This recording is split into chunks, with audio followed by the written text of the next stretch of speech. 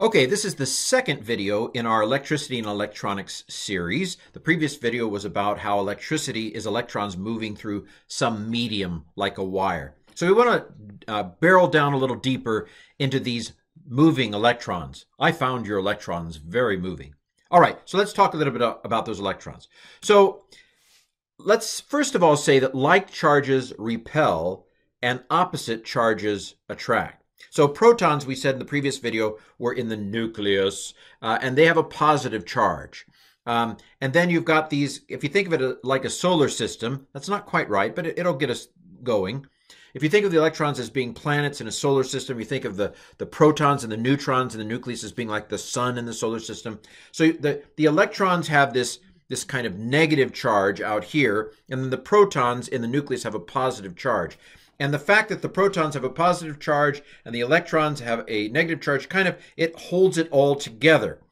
You might say, well, why don't the protons go flying apart because light charges repel? That's an excellent question, and I'm glad you asked that. It's because of something called the strong nuclear force. But that's not important right now. By the way, all these forces are really well balanced. It's like there's a God or something, that designed it all. Because if it was a little different on any of these variations, I wouldn't be here torturing you, and none of this would exist. It is exactly balanced just right. It's a Goldilocks universe we live in here. But anyway, the protons have a positive charge in the nucleus, and the electrons have a negative charge. And the protons should repel each other, but they're glued together by the strong nuclear force, and the electrons are attracted to the nucleus because the negative and the positive opposite charges they attract. Okay, so this is a attempt to draw kind of a copper atom. It's not an accurate copper atom. This is the solar system picture, and that's not exactly right. Remember I said Cu stands for copper. You might have said, well, why not Co for copper? Well, that was taken, cobalt. That's based on the Latin. None of that's important right now. But basically, I think the atomic number, I should have looked this up. I think the atomic number of copper is like 29 or something like that. If that's true, let's hope I'm true on that. There are 29 protons in the nucleus. And then I think there are a few more than 29 neutrons in the normal copper. But basically, this has a positive charge, let's say plus 29, in there. You don't need to know all these things to be able to, do electricity stuff. But the electrons are in layers. So some electrons are closer to the nucleus than others. Again, this isn't exactly right. It's like half right, or maybe 3/4 right.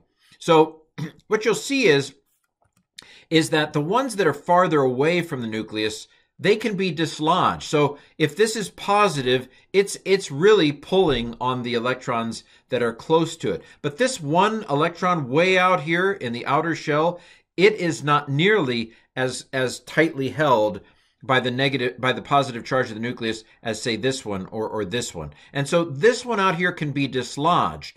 And so when a copper atom loses an electron, it becomes less negative, right?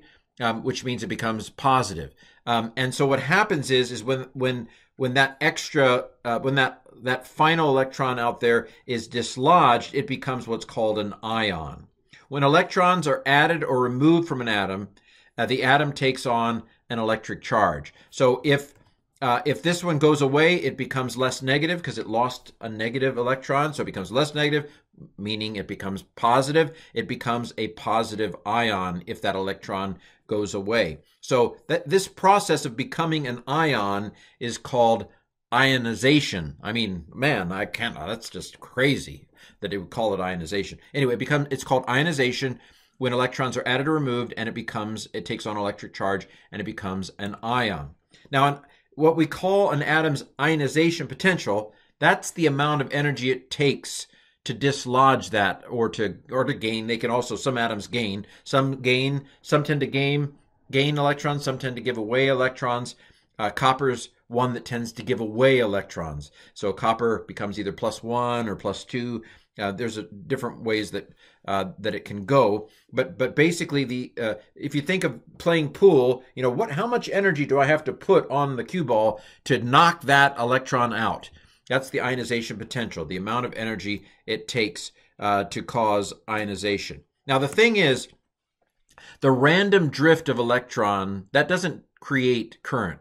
That's not what makes electricity flow.